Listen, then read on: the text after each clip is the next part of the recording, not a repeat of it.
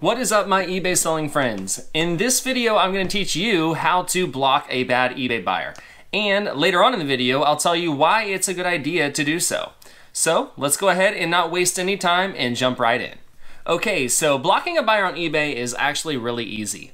All you need is the username of the eBay buyer that you want to block. Say maybe you have somebody harassing you through eBay messages, or maybe a buyer that's trying to lowball or scam you.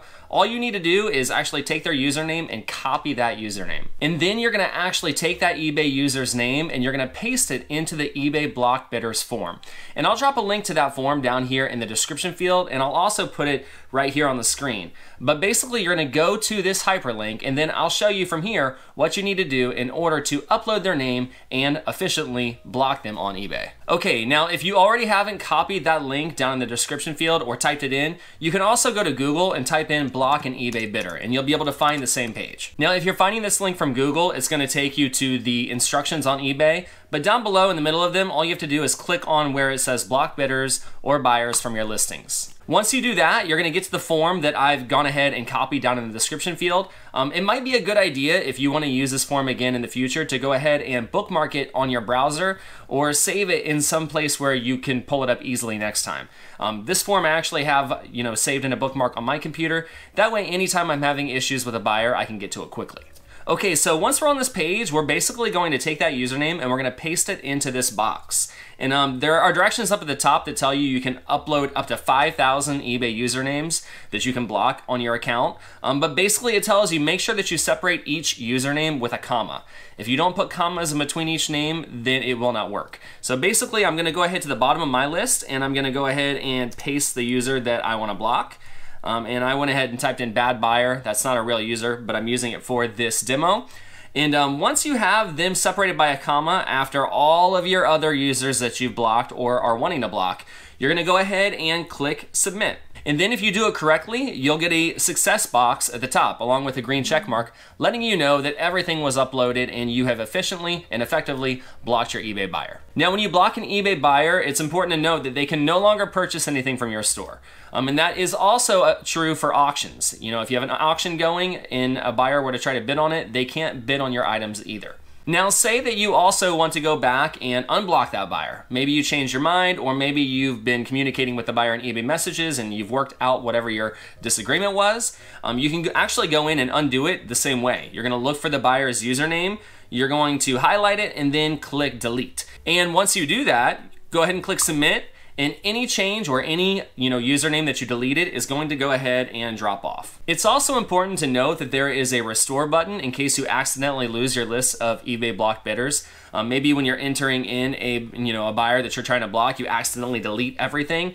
If you go ahead and click on that blue hyperlink, it'll go ahead and replenish or refresh all of the buyers that you had blocked, and that's good for 3 months. If you go back in and you forgot to do it, after a period of 3 months have gone by, you'll be out of luck. So make sure that you just double check it after you've uploaded, or if you've taken away a buyer. Make sure that you check to make sure that your list is accurate. And there you go. It's that simple. That's all you have to do to block or take away a buyer off of your blocked buyer list.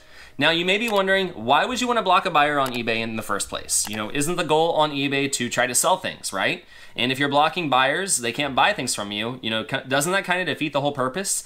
And the answer is yes, but this tool makes your life as an eBay seller easier. Because what it allows is you to basically close your store to people that aren't good buyers. Maybe somebody's being abusive, like I said. Maybe they're harassing you through the message system. Maybe they're cursing at you. Or maybe, they're a scammer. There are scammers on eBay that will try to scam you.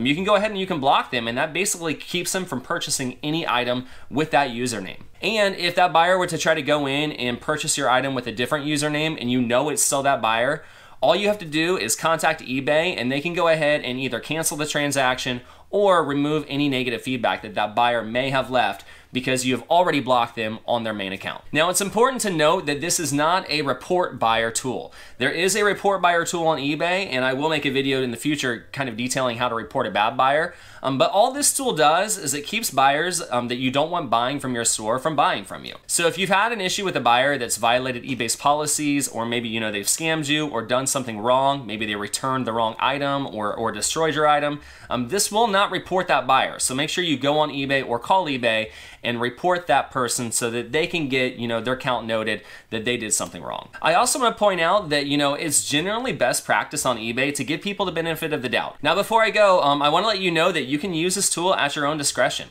There are no guidelines as to who you can or can't block. It's completely up to you. It's kind of just like a brick and mortar store where if you want to refuse service to a customer that walks in, basically this works the same way. So I only try to use this tool if it's absolutely necessary. Like I said, if a buyer is being abusive, if they're scamming, if they're doing something deliberately wrong to attack you or hurt you as a seller. And that can include things like trying to prevent bad feedback, trying to prevent fraudulent returns, and trying to prevent people that are just outright scamming you. Now, if you have any questions or comments about how to use this tool, feel free to drop a question or a comment down below and I'll be happy to try to get back to you. The reason why I created my channel is to try to help other eBay sellers become better at selling on eBay. And if there's anything that I can do to help, I'm more than happy to do so. If you're looking for more eBay help videos like this one, check out the other videos on my channel. I make new videos like this all the time, so if you're not already a subscriber to my channel, feel free to subscribe and you'll be notified right away whenever I drop a new video like this one. Thank you guys so much for watching. I wish you the best with your sales on eBay, and I hope that this tool helps you prevent bad buyers from finding your store. Until we meet again, have a great day, and I wish you the best with selling on eBay. Bye everyone.